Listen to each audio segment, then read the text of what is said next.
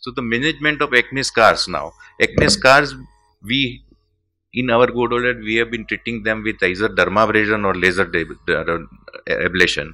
The dissatisfaction rate among the patient is very high because there is a high cost benefit ratio of a single sitting of treatment. There is a risk of anesthesia, there is inconvenience of confinement, and certain scars just do not respond. So there came into picture the modalities of treatment which are having less downtime and with less sequelae. And for that we need to go into the classification of the scars as it is generally done by the dermatologist. They classify the scar according to three types: ice pick scars, rolling scars, and box scars. Ice pick scars are fine, 0.5 to 1.5 millimeter in width. They look like spores, but they extend quite deep into the dermis, and they do not respond well to dermabrasion or laser ablation.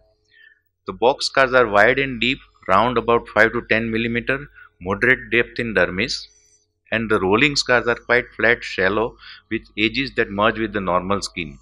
The skin of the scar is like the normal skin but fixed to the deeper structure due to fibrosis.